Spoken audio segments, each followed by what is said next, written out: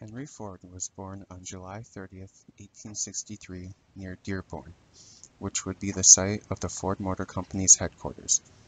As a young child, he already showed characteristics of a successful engineer and businessman.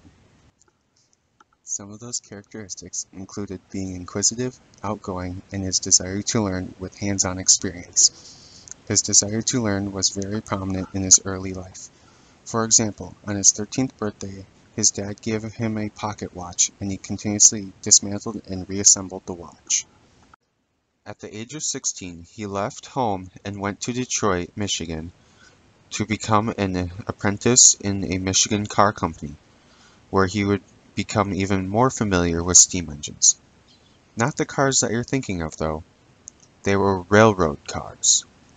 In 1906, at the age of 40, he established the Ford Motor Company in Dearborn, Michigan.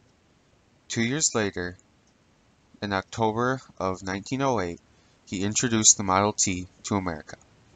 It took another 6 years till he invented the assembly line in 1914. The narrator in this short clip describes the steps that Henry Ford took in order to design the assembly line.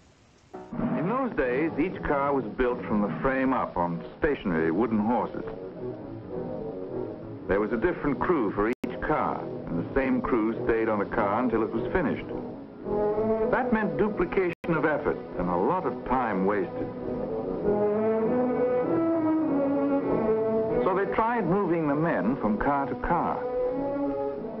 Each man had a special job to do, and as soon as he finished it, he moved on to the next car and did the same thing there. That was better, but it still took 12 and a half hours to assemble each Model T. Henry Ford watched it for a while, then he had an inspiration. Instead of moving the men past the cars, why not move the cars past the men? So on one hot August morning, they tried it that way. A husky young fellow put a rope over his shoulder, and Henry Ford called, "Let's go."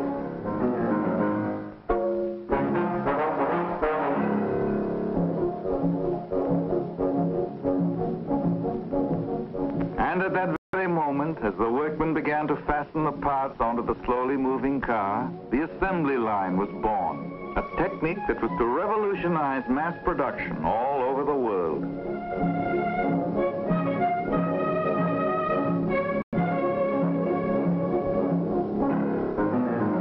Once they found that the idea would work, they began to improve it, refine it.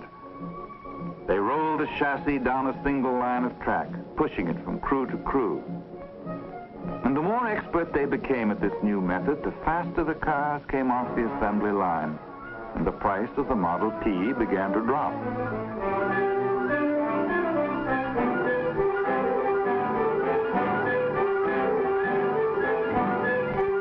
This political cartoon shows what would happen if Henry Ford was made president. Henry Ford was pretty much known for his assembly line work, so the people thought that if he were president that he would use an assembly line to run the government. As you can see in the middle of the screen, there's all the night shift protesters that want $5 minimum per day, while the day shift people are walking out into the treasury where the US Mint is just giving them the money. On the top of the screen you see that the bills are being passed from one end of the Capitol House to the other. And while all this is happening, you see that Henry Ford is driving it all. Anti-Semitism in America saw bitterness when increased immigration from Europe brought millions of Jews to the US during Ford's childhood in the later half of the 19th century. Henry Ford agreed with Hitler's idea. Hitler once said, "I shall do my best to put his theories into practice in Germany. I regard Henry Ford as my inspiration." In an effort to stop World War I in 1915, Ford headed a privately sponsored peace expedition to Europe that failed miserably. But once the US joined the war, Ford was a leading producer in ambulances, tanks, airplanes, and submarine chasers. In 1918, he ran unsuccessfully for the US Senate on the Democratic ticket. In 1927, Henry Ford was sent to trial, but the judge, after the auto merchant ironically suffered an automobile accident, called it off due to a mistrial. But even though the judge called it off, Ford openly apologized for his anti-Semitic actions. From that moment forward, his anti-Semitic ways were over. Strongly opposed to trade unionism, Ford stubbornly resisted union organization in his factories until 1941. That same year he retired. Known for his revolutionary vision, Henry Ford manufactured inexpensive automobiles with skilled workers given a steady wage. Henry Ford didn't invent the horseless carriage, but he brought it to the masses.